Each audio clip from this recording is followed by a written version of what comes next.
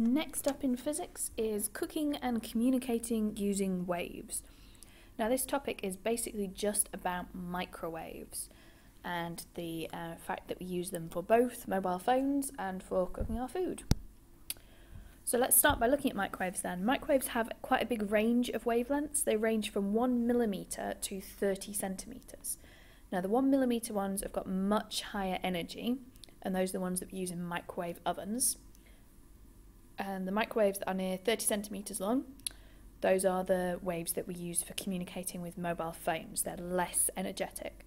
So even though we use microwaves for both jobs, we use different types of microwaves. So the more dangerous ones for cooking our food and the less dangerous ones for communicating, which is a good thing really, considering where most people keep their mobile phones. So the way that mobile phones work is that the microwaves are, in essence, bounced off satellites to connect mobile phones. So they are reflected off the microwave, off the satellite. The microwaves get reflected off the satellite so that they go back to the phone that we're interested in. And the transmitter and the receiver have got to be in what we call line of sight. So basically you have to be able to draw a straight line with nothing in between it, between the two things that are transmitting and receiving, which is why we use the satellites, because they're very easy to get a signal that goes up nice and high. But if I want to send a signal without going off a satellite, there has got to be a straight line between the transmitter and the receiver, with no buildings or mountains or anything in the way. So that's why aerials, which receive these signals, are often at the top of tall buildings. So the bad things about mobile phones. Bad weather can scatter mobile phone signals, so they don't always work in bad weather.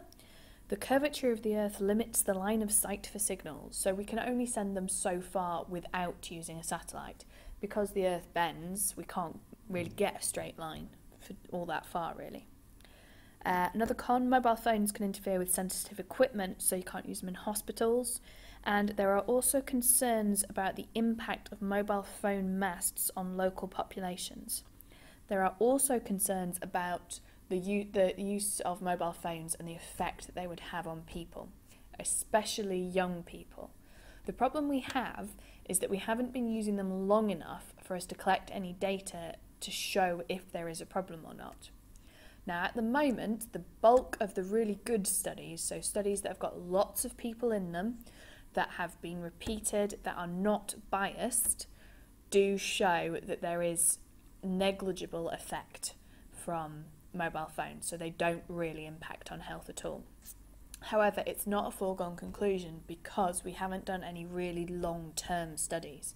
So there is still space for debate on the subject, but unless you've got a really good scientific research, you can't make an argument. And what makes good research is lots of people in the study, having things that are repeatable, and studies that aren't funded by people with a bias. So for instance, a study funded by a mobile phone company is probably not going to be one you can really trust.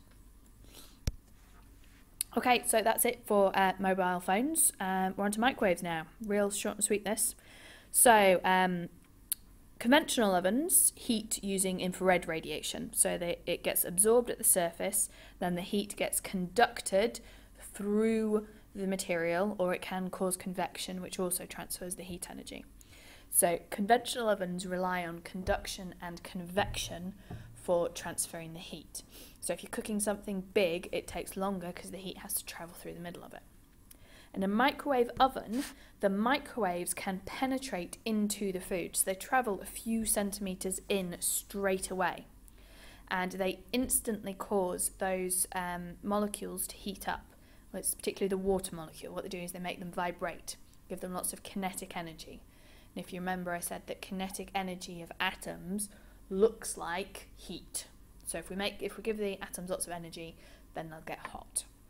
So the microwaves can heat up a few centimetres in all at once, which is why you tend not want to have really big things in the microwave oven, because you can only heat the first few centimetres by the microwaves, and then it has to go by conduction anyway, the same as with a conventional oven. Now, microwave ovens have got all around the inside a metal grid. Now, the metal grid is sort of a few centimetres apart. So they're designed so that they have got gaps in them so you can see through, but the mesh is of a size that the microwaves can't pass through. Because light is smaller than microwaves, it can get through, but the microwaves can't, so it keeps us safe.